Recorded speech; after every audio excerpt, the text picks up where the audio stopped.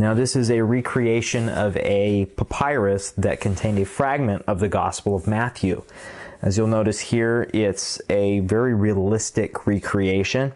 It's actually just paper, but it's been wrinkled and printed in such a way to make it look very much like a real papyrus document. Now this is a very early Greek manuscript. It dates to around 250 AD, which places it within 200 years of the original writing of the Gospel of Matthew. So that makes it a very early document when talking about how close the manuscripts we have today are in relation to the original writing. The earliest New Testament documents we have date to around 125 AD, which place it within about 75 years of the original writings of the New Testament books. That's really important to talk about when talking about the reliability of the New Testament, because the New Testament is by far the best attested book of antiquity. We have more manuscripts of the New Testament than any other book of antiquity by far. We have around 5,800 manuscripts in the original Greek of the New Testament. For other books, we might have maybe only 10 copies of the book. For example, Caesar's Gallic Wars only has about 10 copies of it, and the oldest ones date to 1,000 years after the original writing. When talking about the reliability of the Bible, it's very important to emphasize this fact. We don't have the original writings of the New Testament authors anymore. All we have is copies, but nonetheless, we can still know what the original authors said because we have so many copies and because we have such early copies. So now let's take a look at our next couple artifacts. These are copies of ancient Greek manuscripts of the New Testament. They're printed copies of them. So let's take a look at them. First we have Codex Vaticanus and then Codex Sinaiticus. We'll start with the smaller of the two. This is Codex Vaticanus, and here you can see the inside of it. It's not a replica of the Codex Vaticanus. It shows what the text looked like from high-quality photographs. Here you can see it's written in Greek on animal skin called vellum. Codex Vaticanus dates to around 300 to about 325 AD. It's a very early manuscript. It contains most of the books of the New Testament. Now this particular copy just contains the New Testament, but the original Codex Vaticanus also contains some of the books of the Old Testament written in Greek, known as the Septuagint. Now this is a very early manuscript, as I said before, so it's considered important to Bible scholars for understanding how the Bible was passed down to us. So let's take a look at the next artifact, which is Codex Sinaiticus. Now, Codex Sinaiticus is called Codex Sinaiticus because it was discovered in the Sinai Peninsula at a monastery called St. Catherine's Monastery. Here you can see what the text looks like on the inside. This is a much bigger copy, and it contains the full text of Codex Sinaiticus. Like Codex Vaticanus, it's also just the pictures of the text, very high quality pictures, but it's not an actual replica. You can see the text more clearly in Codex Sinaiticus. The pictures are much larger.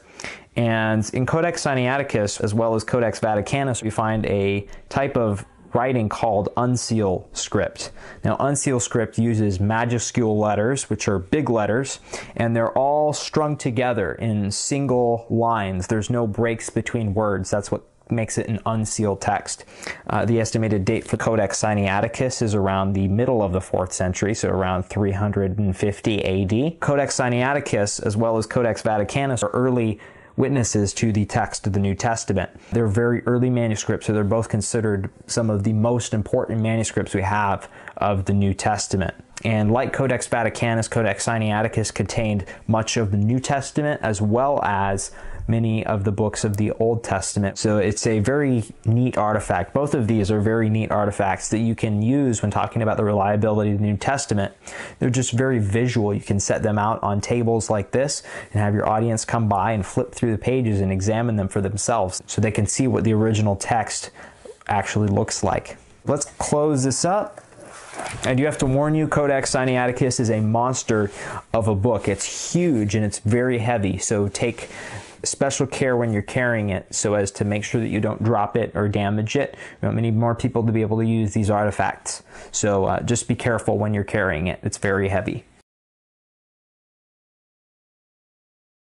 So let's take a look at the last artifact we have in the Reliability of the Bible collection. This right here is a replica of one of the Nag Hammadi Gospel codices.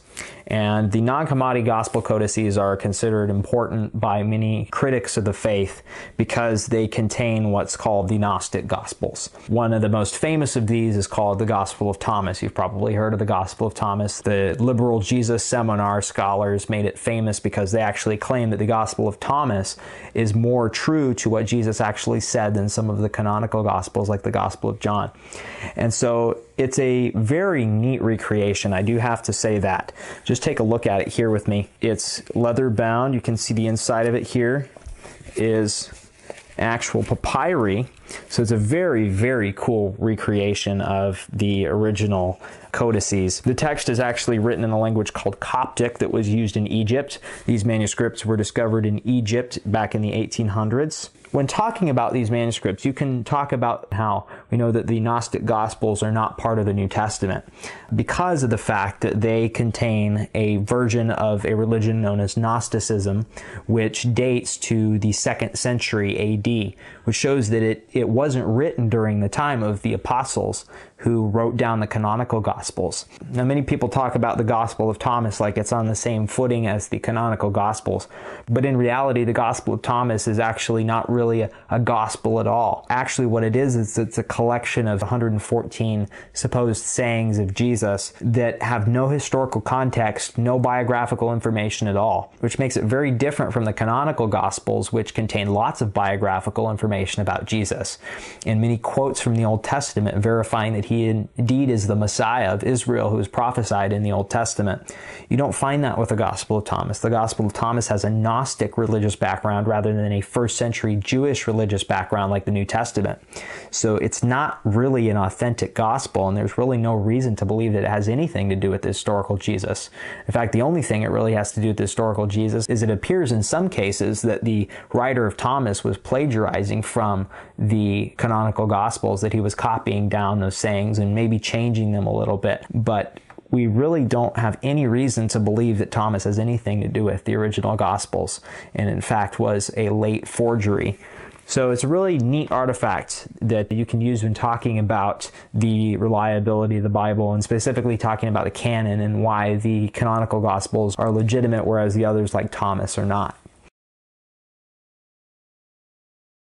So we made it through all the artifacts in the Reliability of the Bible collection. I hope you really enjoy using these. These are really powerful tools that I hope you take advantage of, and I hope your audience will enjoy them just as much as I've enjoyed sharing them with you.